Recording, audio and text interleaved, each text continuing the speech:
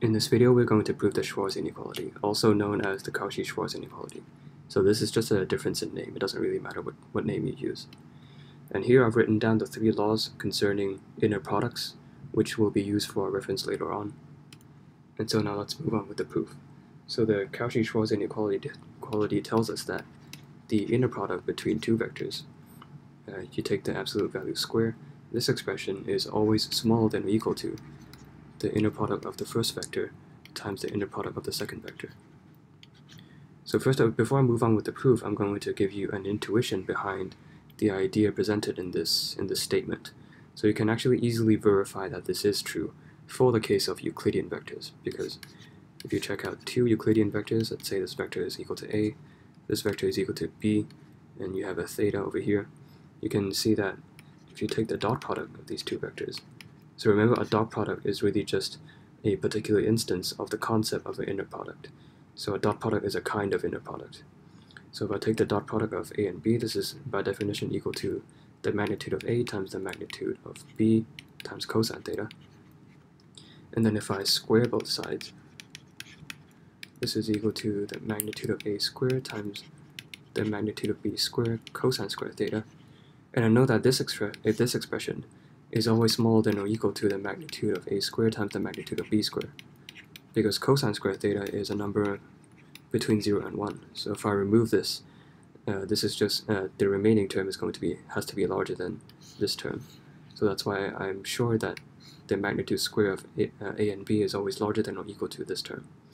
And if you compare this expression with the Cauchy-Schwarz inequality, you can see that it's basically saying the same thing. So here the dot product, which is the inner product, so you have the inner product, and then on the right hand side you have the magnitude square, which is really just the inner product with itself squared, because if you think back in Euclidean vectors, the magnitude square is just the dot product of A with itself. So you can see that in the case of Euclidean vectors, you can easily verify the Cauchy-Schwarz inequality with this geometrical argument. So it turns out that the Cauchy-Schwarz inequality is also true for other kinds of vectors. So even if we're not dealing with Euclidean vectors, this inequality is also true. So I only showed you this example here just so you can gain an intuition behind what this statement actually really means. So if you find this a bit too abstract, you can always think about this. Think about the case of Euclidean vectors. So it's because of this cosine theta that makes this statement here true. So this is for the case of Euclidean vectors.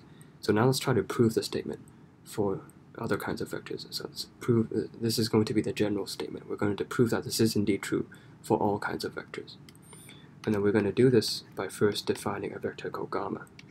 And then I'm going to define this as being equal to beta minus the inner product of alpha with beta divided by the inner product of alpha with itself times the vector alpha.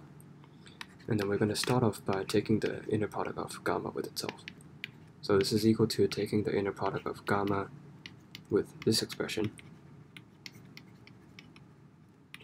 So all I'm doing is just I'm substituting this expression down into the inner product. And then using the third rule, I can simplify this as the inner product of gamma with beta minus these terms times the inner product of gamma with alpha. So you can see that all I'm doing is I'm applying the third rule. And then so you can see that if we want to evaluate this expression, we have an inner product of gamma with beta, and we have an inner product of gamma with alpha. So let's try to evaluate these 2 terms separately first. So in order to find the inner product of gamma with beta, I'm going to first find the inner product of beta with gamma. So once I find this, I can easily find the inner product of gamma with beta by just taking the conjugate. So I can just easily use the first rule, take the conjugate, and that would give me the inner product of gamma with beta. But now let's start with the inner product of beta with gamma. So once again, I'm just going to substitute the expression for gamma inside the inner product. So we have alpha and alpha times alpha. And then once again, I'm going to use the third rule. And using the third rule, this gives us the inner product of beta with beta minus the inner product of alpha with beta divided by the inner product of alpha with alpha times the inner product of beta with alpha. And then you know that by the first rule, the inner product of beta with alpha is just equal to the inner product of alpha with beta conjugate. And so you can see that we have the inner product of alpha with beta times the inner product of alpha with beta conjugate.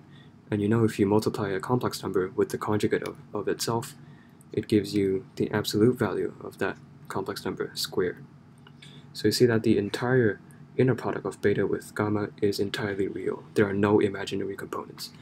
Because an inner product of a vector with itself is always real, and then this term in the numerator is also real. So this entire term is going to be real. And so that's why, remember we started off trying to find the inner product of gamma with beta, and by the first rule we know that this is equal to the inner product of beta with gamma conjugate. And since this term is entirely real, taking the conjugate doesn't really change it. So the inner product of gamma with beta is just equal to this expression. So now we've already found this first term. So the second term we need to find is the inner product of gamma with alpha. So we're going to do something similar. So instead of finding the inner product of gamma with alpha, we're going to find the inner product of alpha with gamma. So later on we can just take the conjugate to find the inner product of gamma with alpha. And then once again, I'm just going to substitute the expression for gamma. So we have inner product of alpha with alpha times the inner product times the vector alpha. And then once again, we are going to invoke the third rule.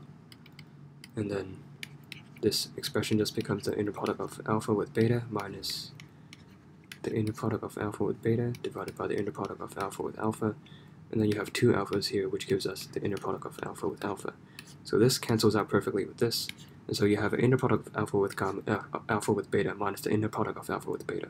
So of course these just cancel out and give you 0, which is always a good thing. So because this term is equal to 0, this entire term is going to be equal to 0, because this term is 0. So it turns out that the inner product of gamma with gamma is just equal to the inner product of gamma with beta, which we found is equal to this. And so now we can move on with our proof. So we have found that the inner product of gamma with gamma is equal to this expression. So beta and beta minus the inner product of alpha with beta absolute value squared divided by the inner product of alpha with alpha. And then you can tell that by the second rule, that an inner product of a vector with itself is always larger than or equal to 0. So you can tell that the inner product of gamma with gamma is always larger than or equal to 0. And so you can see that with a bit of rearranging, we can just move this over and then multiply the alphas to the other side. You can see that the Cauchy-Schwarz inequality must be true. And so there you have it. This is how you prove the Cauchy-Schwarz inequality. So you can see that the Cauchy-Schwarz inequality isn't really just a geometrical phenomenon which we have found in the case of Euclidean vectors. For it is also valid for all other kinds of vectors because of the restrictions imposed by these three laws. So that is why the Cauchy-Schwarz inequality is true. And then as a side note, I've actually encountered the first time I actually encountered the Cauchy-Schwarz inequality was in high school. And back then, we weren't taught what vectors were. And the Cauchy-Schwarz inequality that we encountered back in high school was in an algebraic form. So you can actually also prove this without having to resort to inner products. You can actually prove this using simple algebra. So that's just something extra that I think would be interesting.